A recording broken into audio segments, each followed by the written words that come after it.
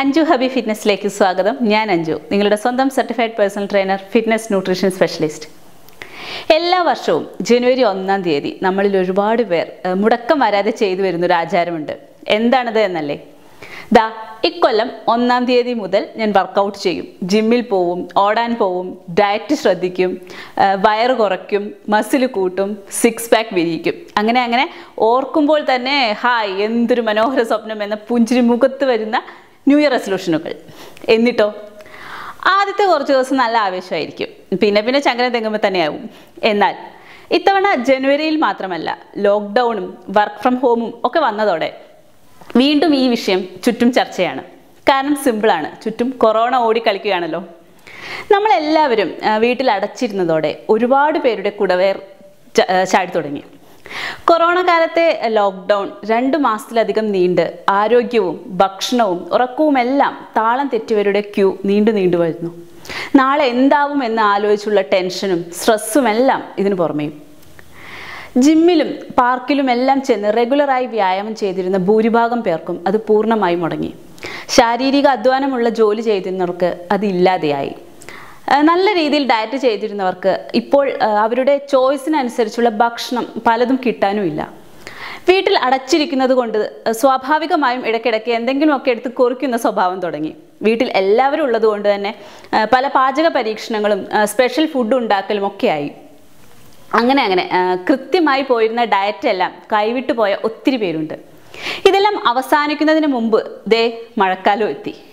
ഇനി ഈ മാറിയ സാഹചര്യങ്ങളോട് പടപൊരുതി കുടവയറിനെ എങ്ങനെ ശരീരത്തിൽ നിന്ന് ഓടിച്ചു വിടാമെന്ന് ആലോചിക്കുകയാണോ? ഇങ്ങ് വരൂ, എന്തൊക്കെ ശ്രദ്ധിക്കണമെന്ന് പറഞ്ഞു തരാം.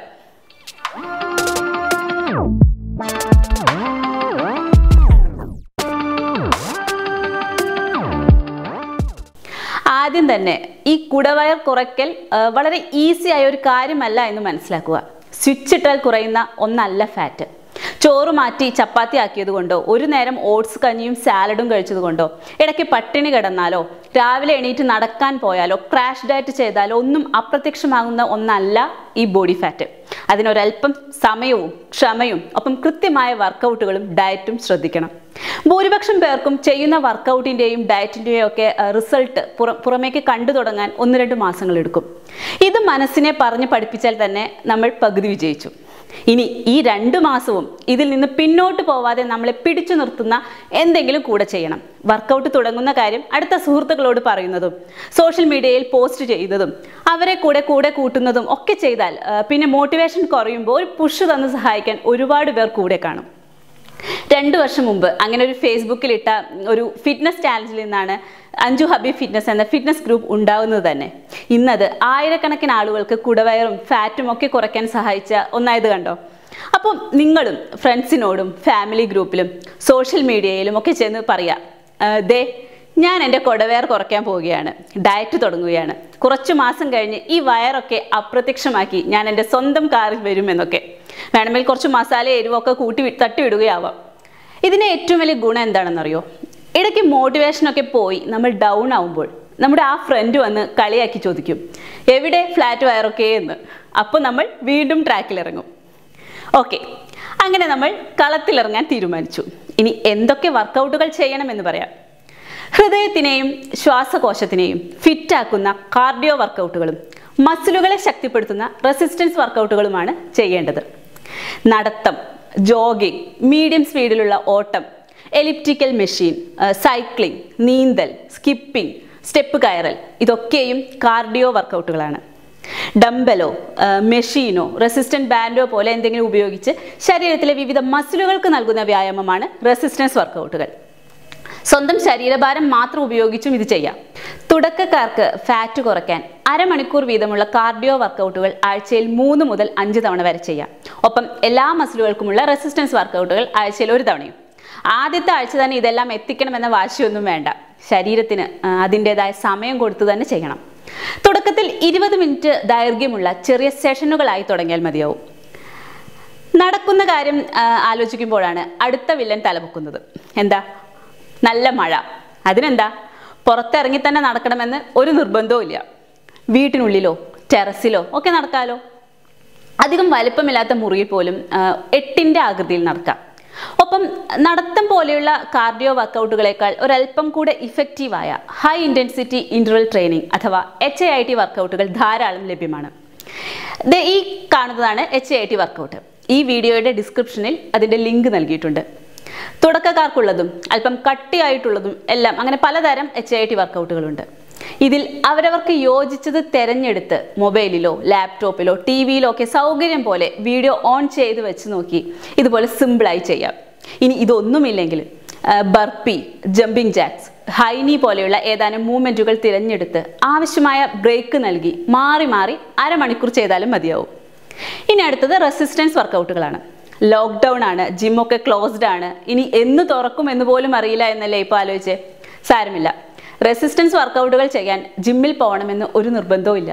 വീട്ടിൽ തന്നെ കയ്യിൽ കിട്ടുന്ന എന്ത് ഭാരം ഉപയോഗിച്ചും റെസിസ്റ്റൻസ് ട്രെയിനിങ് ചെയ്യാനാവും. വാട്ടർ ബോട്ടിലോ ബാക്ക് പാക്കും ഒക്കെ ഇതിന് പറ്റും. ഇനി ഇതൊന്നുമില്ലെങ്കിൽ സ്വന്തം ശരീരഭാരം മാത്രം ഉപയോഗിച്ച് തന്നെ ചെയ്യാൻ പറ്റുന്ന നൂറുകണക്കിന് resistance വർക്കൗട്ടുകളുണ്ട്. Pushup, pullup, squat, lunges, glute bridge, up crunches, Russian twist എന്നിവയൊക്കെ ഇങ്ങനെ ചെയ്യാൻ പറ്റുന്ന വർക്കൗട്ടുകളാണ്. ഈ ചാനലിൽ തന്നെ അങ്ങനെയുള്ള ധാരാളം വർക്കൗട്ടുകൾ എങ്ങനെ ചെയ്യാമെന്ന് പറയുന്നുണ്ട്.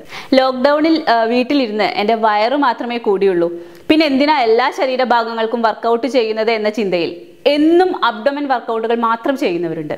ഇതൊരു വലിയ തെറ്റിദ്ധാരണയാണ്. അങ്ങനെ വയറിന് മാത്രം വർക്കൗട്ട് ചെയ്ത് വയറ് കുറയ്ക്കാനാവില്ല എന്ന് മാത്രമല്ല, മറ്റ് ശരീരഭാഗങ്ങളെ അപേക്ഷിച്ച് താരതമ്യേന ചെറിയ മസിലുകളാണ് വയറിനുള്ളിലുള്ളത്.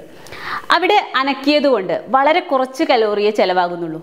അതുകൊണ്ട് തന്നെ വയറ് മാത്രം കൂടുതലുള്ള ആളുകളാണെങ്കിലും കാർഡിയോ വർക്കൗട്ടുകളും റെസിസ്റ്റൻസ് വർക്കൗട്ടുകളും എല്ലാം സാധാരണ പോലെ ചെയ്യണം. എന്തൊക്കെ വർക്കൗട്ടുകൾ ചെയ്താലും കഴിക്കുന്ന ഭക്ഷണം ശ്രദ്ധിച്ചില്ലെങ്കിൽ അതിൻ്റെ ഒന്നും റിസൾട്ട് ശരീരത്തിൽ കാണില്ല. മധുരവും ജങ്ക് ഫുഡും ഒഴിവാക്കുക എന്നതാണ് ഡയറ്റിൽ ശ്രദ്ധിക്കേണ്ട ആദ്യത്തെ സ്റ്റെപ്പ്. ഇതിനോടൊപ്പം ശരീരത്തിന് ആവശ്യമായ കലോറി എത്രയെന്ന് കണക്കാക്കണം. ഇങ്ങനെ കലോറി കണക്കാക്കാൻ സഹായിക്കുന്ന ഒരുപാട് ടൂളുകൾ ഇൻ്റർനെറ്റിൽ ലഭ്യമാണ്. മൊബൈൽ ആപ്ലിക്കേഷനുകളുമുണ്ട്. ഒരു ഉദാഹരണത്തിന് www.anjuhabibfitness.com എന്ന വെബ്സൈറ്റിൽ ചെന്നാൽ ടൂൾസ് എന്ന സെക്ഷനിൽ ഇതിനുള്ള കാൽക്കുലേറ്റർ കാണാം. ഒരു തുടക്കം എന്ന നിലയിൽ അതിൽ നിന്ന് ഒരു 500 കലോറി കുറവ് ഭക്ഷണം കഴിക്കാം.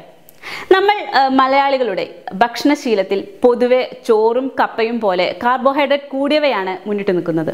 ഇതിനു പകരം പ്രോട്ടീൻ സമ്പുഷ്ടമായ പയറുവർഗ്ഗങ്ങളും മുട്ടയും ഇറച്ചിയും പാലുമെല്ലാം ഭക്ഷണത്തിൽ നല്ലോണം ഉൾപ്പെടുത്തണം. ശരി, മുകളിൽ ഭാരമെടുത്ത് വർക്കൗട്ട് ചെയ്യുന്ന കാര്യമൊക്കെ പറഞ്ഞല്ലോ. കേൾക്കുമ്പോൾ തന്നെ അറിയാം ഇത് ആണുങ്ങൾക്കുള്ള കാര്യങ്ങളാണെന്ന്. ഇനി സ്ത്രീകൾക്ക് ചെയ്യാനുള്ള വർക്കൗട്ടുകൾ എന്തൊക്കെയായിരിക്കും എന്ന് ആലോചിക്കുകയാണോ? സാരമില്ല, ഇത് പൊതുവെ ഉള്ള ഒരു തെറ്റിദ്ധാരണയാണ്.